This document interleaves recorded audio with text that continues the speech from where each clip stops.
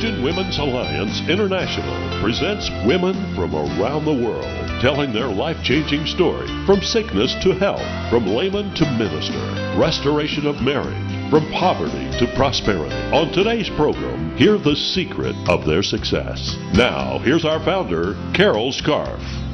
Greetings in the name of the Lord Jesus Christ. I'm Carol Scarf, and we want to thank you for joining our program today.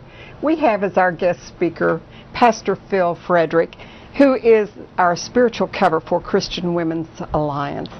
And Phil, I respect you so much because of your awesome gift of prayer and knowing the Word. And so we're just going to get right into our message. And I know I've had a little bit of a background on what you're going to be talking about, which is based on Psalms 8, verse 4. What is man that you are mindful of him, and the Son of Man that you visit him? Tell me how God is mindful of man and how he visits man. Well, God is love. And love has to have something to lavish itself upon. I'm firmly convinced this is why God created men. We are objects of his love. And he is, from the time of creation, he has sought to establish a relationship with us. And if I can, I'd like to read that scripture again, to just kind of give us insight on how much that we mean to God. And in Psalms verse 8, starting with verse 4, it says, "What is man that you are mindful of him, the Son of Man that you visit him? For you have made him a little lower than angels. You have crowned him with glory and honor, and you have made him to have dominion over the works of your hand, and you have put all things under his feet." And as we go back and look at that scripture where it says, "What is man that you are mindful of him, the Son of Man that you visit him?" God is eternally trying to visit us.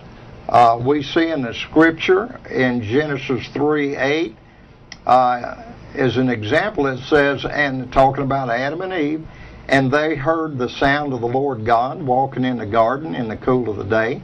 And Adam and his wife hid themselves from the presence of the Lord God among the trees of the garden."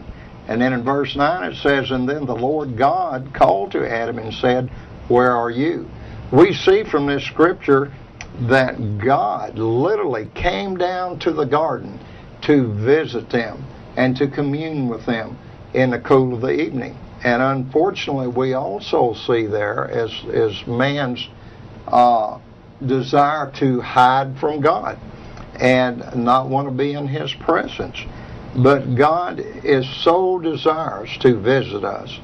Over in Revelation 3, it talks about where the Lord Jesus says, "Behold, I stand at the door and knock.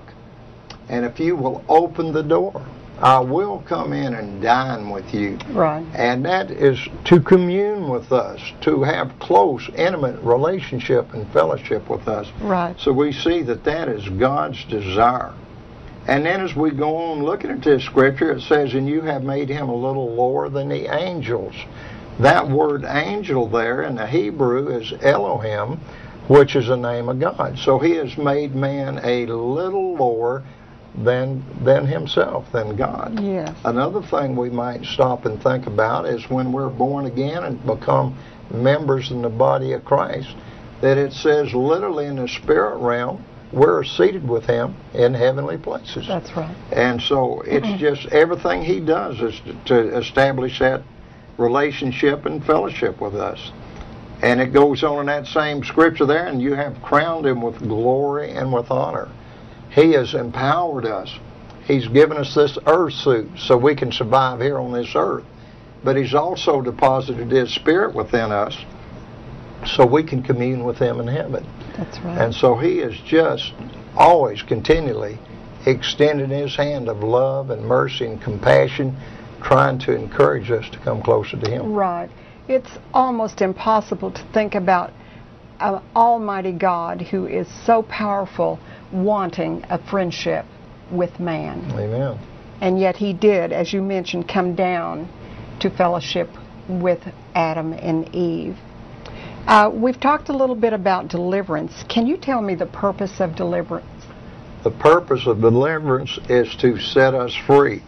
And after we're born again, in Colossians 1:13, Scripture says that He has delivered us from the power of darkness and conveyed us into the kingdom of the Son of His love. And so that is the whole thing. And the born again experience is a miraculous thing where we are literally transformed. There is two kingdoms. There's a kingdom of God, and there is a kingdom of this world. And Satan is a little G-O-D, God of this world. And so God's desire is to get us out of the kingdom of this world and walk in the fullness of His kingdom. That's right.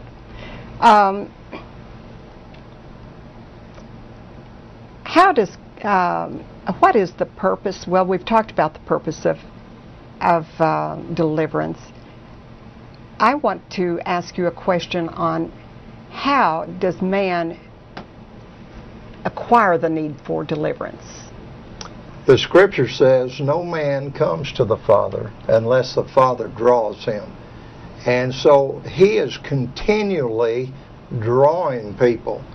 And I'm going to share a little of my testimony. I was born again when I was 46 years old. And I lived a very, very sinful life. And then all of a sudden, I started feeling convicted in my heart about things that I'd done for years. And I literally thought, well, this is stupid. Why should I feel this way? I've done this forever, you know. But it was because I had a sister-in-law who had a whole church praying for me. Right.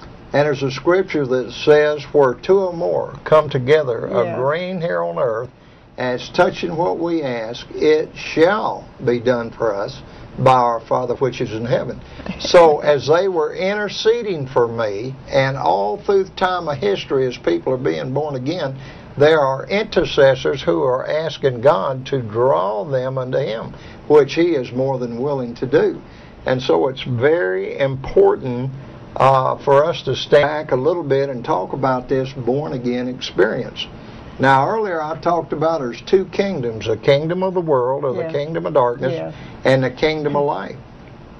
In John 3:16, it says, for God so loved the world that He gave His only begotten Son, that whoever believes in Him should not perish, but have everlasting life.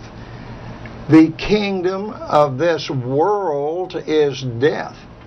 The kingdom of God is everlasting, eternal life. That's right. Who would turn that down? Amen.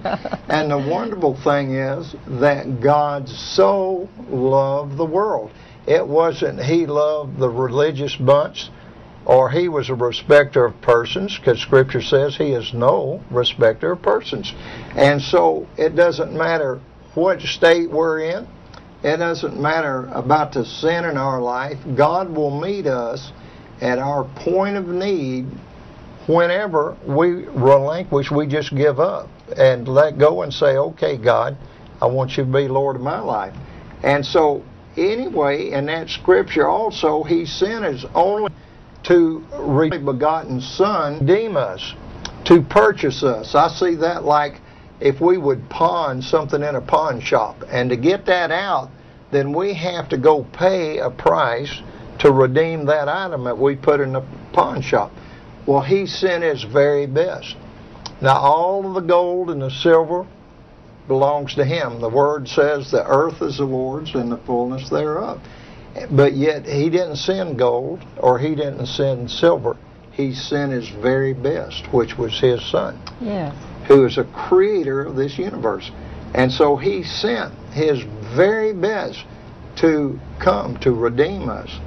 And going on in verse 17 says, for God did not send His Son into the world to condemn the world, but that the world through Him might be saved. So in answer to your question about deliverance, Deliverance is all about saving us. That's what it's totally about. It's all about setting us free. That word there, save, is sozo, S-O-Z-O, and it means to save, it means to deliver, it means to heal, it means to preserve, it means to do well, it means to be whole. So the entirety of the package of salvation, that is the essence of deliverance in itself. We can minister deliverance through the power of God, but there's only one person that can deliver anyone, and that's God. Right. And so, but that's in essence what he chose to do when he started out on this whole situation. Tell me, I have had people say to me, "Oh, you don't know what I've done. There is no way that God would forgive me." How would you address that? He forgave me. That's, been there, done that. I know that he is. He just totally and unconditionally saves us. And again, down in verse 18 there, it says, "He who believes in him is not condemned, but he who does not believe in him is condemned already, because he who has not believed in the name of the only begotten Son of God." So there is nothing that God won't forget. One of the disciples came to Jesus and said, and I think it was Peter if I remember correctly, but he said, "How many times should we forgive? 7 times?" And Jesus says, "No, 70. Yes. Think about that. It's 490 times. His blessings are fresh, renewed every morning. And so looking at that from that connotation, he says, forgive them 490 times in the course of the day, and believe you me, he doesn't limit that. But his forgiveness goes on and on. Now we have to respond to him and repent, and that's what salvation is all about. First off is repentance, that we have a heartfelt sorrow for the way we've conducted our life, and we ask him to forgive us of those sins. And the scripture says if we confess our sins, he is faithful and just to forgive us our sins and to cleanse us from all unrighteousness. And that's in John 1, 1 John 1:9. And there's nothing that we can do that he will not forgive us of, because it says there that he forgives us of all unrighteousness. I'm also reminded of the scripture that says, "Though your sins be as scarlet, they shall be as white as snow." Amen. And how does that happen, that they are white as snow? He chooses to remember our sins no more. There are 2 scriptures that also go along with 1 John 1:9. One of them is that he chooses to remember our sins no more. If I committed a sin, and if he walked in the door that very minute, and if I had asked him to forgive me of my sins, and I'd say, "Oh, Jesus, forgive me of whatever it was I just did," and he says, "What are you talking about? I don't remember." You know, so he chooses. And then there's another scripture that says, as far as the east is from the west, so far he has removed our transgressions from us. And in Jeremiah 31:34 says, "And I will forgive their iniquity and remember their sins no more." Right. So when we go through this born again experience, and I'll equate it to like if this place was full of file cabinets, and all of the sins of that 46 years was charged against me. And when I'm born again, you could go open every one of those file cabinets and they will all be gone. Totally be gone. Totally forgiven. Amen. Totally redeemed. And so then what happens, the enemy comes back so many times and tries to condemn people of what they've done in their past, when it's not God, it's the devil. And so they just don't need to listen to the lies that the devil tries to put on them. Yes, and they do refer him as the accuser. That's it. He's the accuser of the brethren. Yes. Hallelujah. Okay, then also in John 3:3-7, this is so crucial. because of what we've talked about of this born-again experience. Jesus was speaking, and he was talking to Nicodemus, who was a Pharisee, one of the leaders, one of the elite leaders of the religious group of that time. And Jesus answered Nicodemus and said to him, "Most assuredly, I say to you, unless one is born again, he cannot see the kingdom of God." So if we don't yield ourselves and receive that born-again experience, yes, there's no hope for us to see the kingdom of God. In verse 4, Nicodemus said to him, "How can it be that a man born when he is old, can he enter a second time into his mother's womb and be born?" And Jesus' answer was, "Most assuredly, I say to you, unless one is born of water," well, that's of the natural birth, "and the Spirit, he cannot enter the kingdom of God." Yeah. So when we exist on earth, we've already been born of water, but we have to be born of the Spirit to enter the kingdom of God. Verse 6 goes on to say that which is born of the flesh is flesh, and that which is born of the Spirit is spirit. So there's an actual birth going on there. And it says, "Do not marvel that I say to you, you must be born again." Amen. And in 1 John 3:8, it says, "For this purpose that the Son of God was manifest, that he might destroy the works of the devil." And so that's the whole reason that Jesus came, was to destroy the works of the devil in our lives. That's right. And praise God. And Satan is the one who comes to kill, steal, and destroy.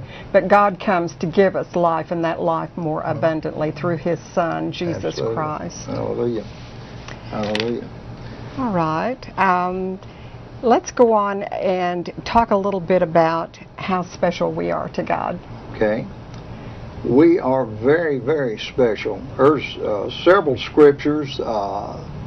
One says that before the foundation of the world began, I knew you. There's another one where he spoke to Jeremiah. He said, "Before you were formed in your mother's womb, I knew you.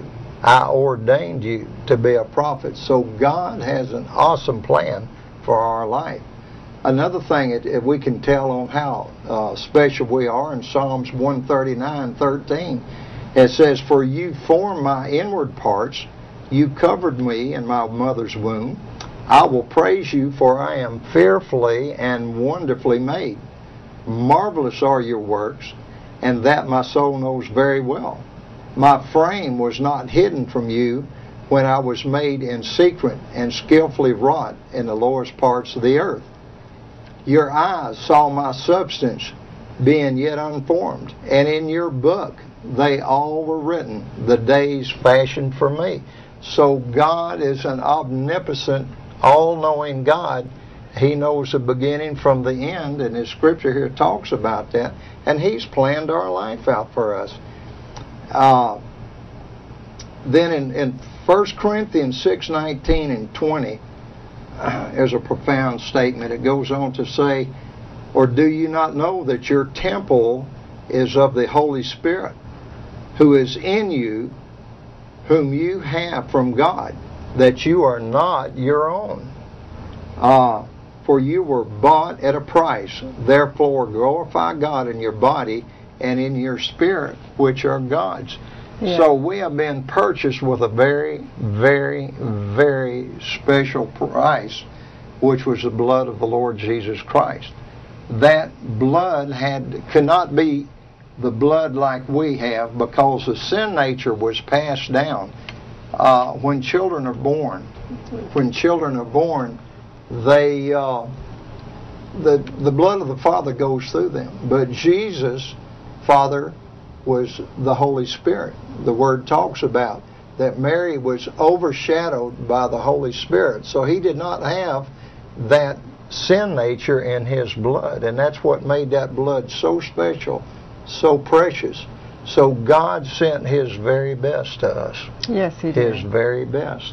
And He is continually, like we are talking about, reaching out to us all the time. Yes.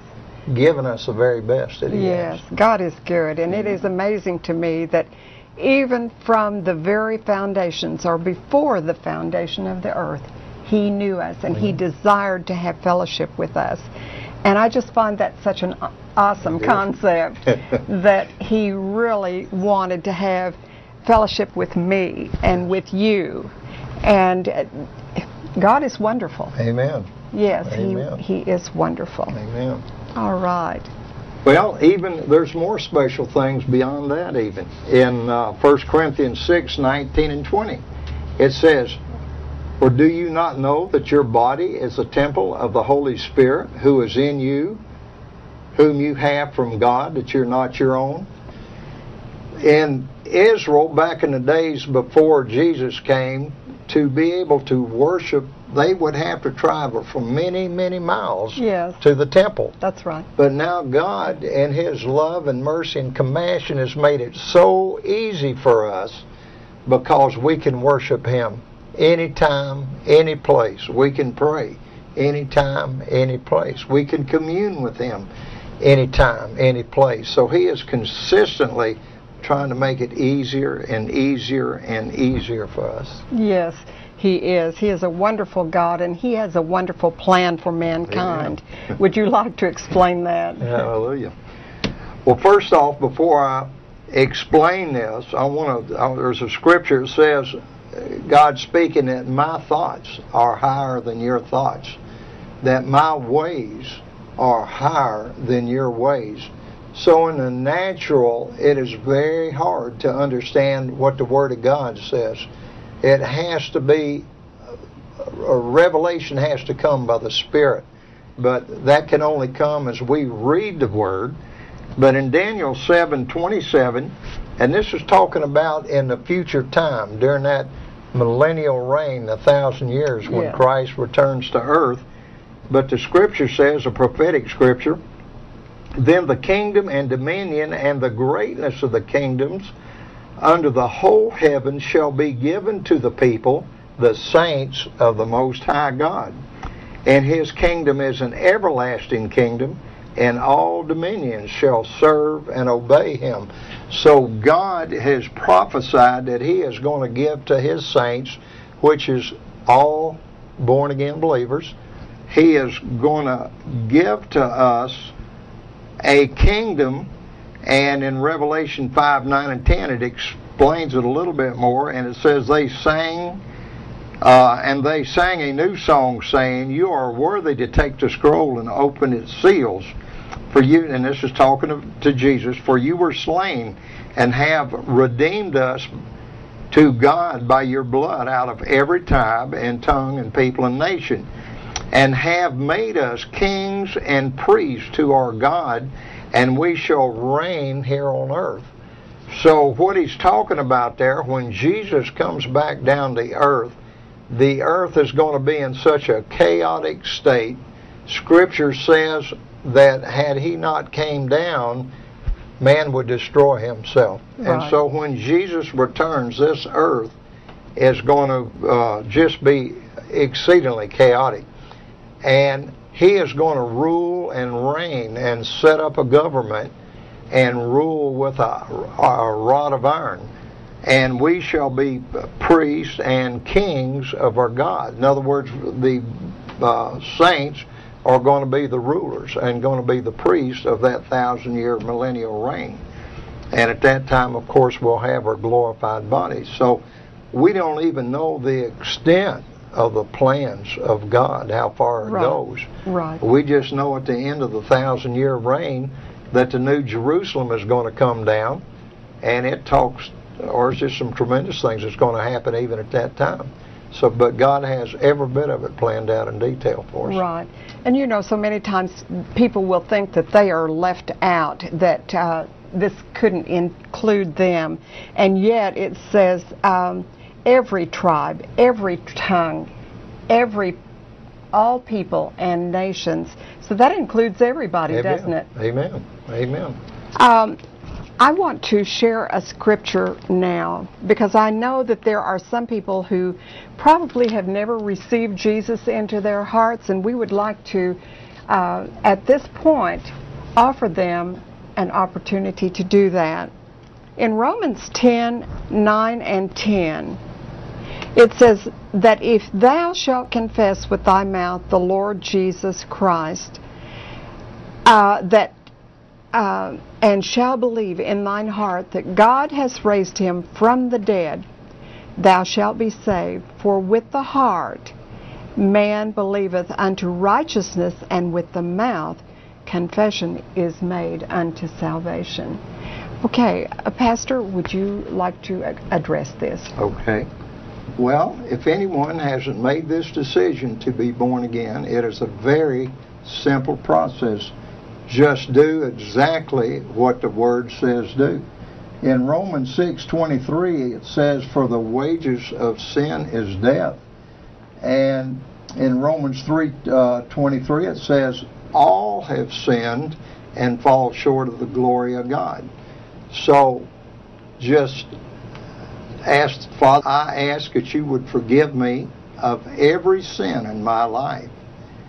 And in accordance with your word, I confess with my mouth that Jesus is Lord, and I believe that God has raised him from the dead, and you are saved. It is a very simple thing, and it's a matter of believing in the heart. Yes. And you will know, as the scripture says, that the Spirit of God witnesses to your spirit that you are a son of God. Amen. We're going to close our program now with a word of prayer. And I do want to thank you for joining us. Please write to us with your prayer requests and with your comments and your testimonies. We would love to hear your testimonies.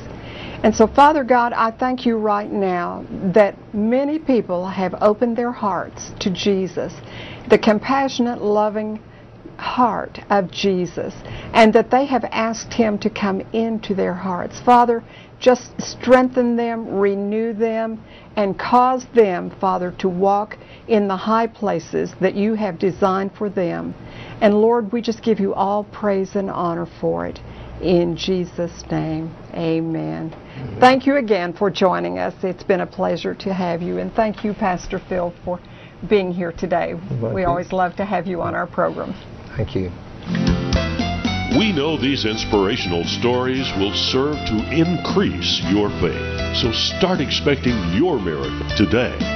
Write us at Post Office Box 1705, Claremore, Oklahoma 74018. Or call our toll-free number, 1-888-238-1553. And one of our partners will pray with you. Visit our website often for ministry updates and inspirational programs that will comfort your heart and spirit.